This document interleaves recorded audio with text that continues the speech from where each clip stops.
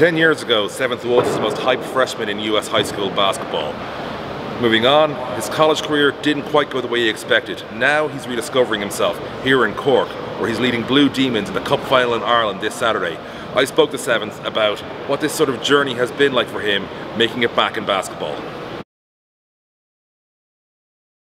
Obviously, you had a huge game the last day against Neptune. Tell us about sort of that game, what it was like for you to be playing in that sort of moment. For me, it was a huge game. The environment out there was tremendous. But what kind of got us through that game is the week before we kind of played the exact same game, but the roles were reversed. So the week before we were up going to halftime, they came back, chopped the lead down, and ended up winning in overtime. So the way the game went, we were down halftime, and that kind of gave us all the motivation that we could still pull it out. And first half, I didn't hit too many shots. But second half, I seen a couple go through the basket. Try to get my teammates involved as much as possible. I had good things happen for me out there. So. And 7th, I know a lot of people watching this, because I'll look for your name on YouTube, I'll be asking this question. How did you end up in Cork? I had back surgery 2 years ago after my last college season. Didn't have much opportunity, to be honest with you. So guys wanted to see if I could still play with the back surgery, so I had to come somewhere where I can get and play and be able to play at the highest potential. So this was pretty much the only option I had. And so tell me about how you even heard about Demons, how they ended up hearing about you, the connection. It's actually crazy. Danny, our head coach, his wife is a huge North Carolina fan. Oh wow! A huge Tar Heel fan. You know, I played for the Tar Heels, so yeah. Once I became available, she kind of pretty much made Danny come get me. So shout out to Jody Black for that one. That's I was gonna say, that sort of thing I wouldn't have known. That's amazing. Yeah. So because obviously you used to live in such very different places. I know you grew up in South Carolina. You obviously lived in Chapel Hill for a while. Yeah. You had your time in Maryland, wasn't it? With Baltimore, Maryland. Yeah. So it was Baltimore. I didn't actually know Baltimore. So very different cities. What's it like living in Cork? It's not too much difference. Not from a guy like me. I'm more of a laid-back type of just gym home type guy. So that's always been for me, going from gym to the house and walk around the city a little much. But the scenery is nice, so it's a great transition being in Cork, honestly. And obviously, with this team, you've been able to have a role where you have heavy minutes, you're a key focus of the offense and defensively as well. Yeah. For you, after obviously all what you went through, what's it like to be rediscovering that within yourself as a player? Exactly what you said. Got to rediscover it. Honestly, it took them a while. They were on me about being more aggressive, and I was just like, some of the shots I can take now, the freedom I have now, I would have been snatched out of games in college. So it definitely took some more getting used to, but now we're at the peak of the season, I feel great. So.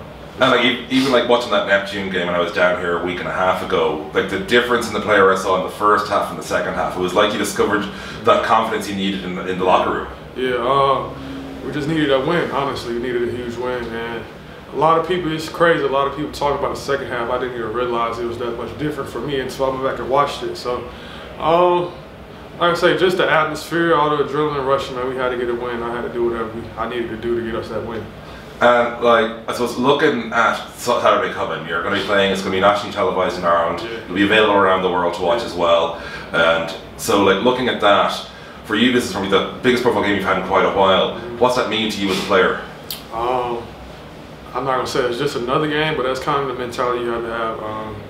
I played in huge games. This will be just another huge game for me. And like you said, it's national televised. I know what it means to everyone around Ireland. So trying to get a win for everybody around here and just put myself in history books out here. So looking forward to it. And are you hoping that this season with Demons can help you move on to another level in Europe next year? For sure, yeah. And have you been able to have any discussions on that yet, or? Not too many. Just trying to focus on the task in front of me right now, getting through this season healthy and successful, and just go from there. For you, because obviously this is your second chance really at success, because things didn't work out. Although winning a natty, even if it's on the bench, is still amazing. You know, it's just so we're clear. But for you, you're still a very young guy. Still a lot of basketball left in you. Is that what you were trying to show on Saturday night, that you've got a lot of basketball left in you? You can contribute to a championship team. Most definitely. Just go out there and show that I can still compete at a high level, the highest level possible. And like I said, just trying to prove myself and prove everybody else wrong. So.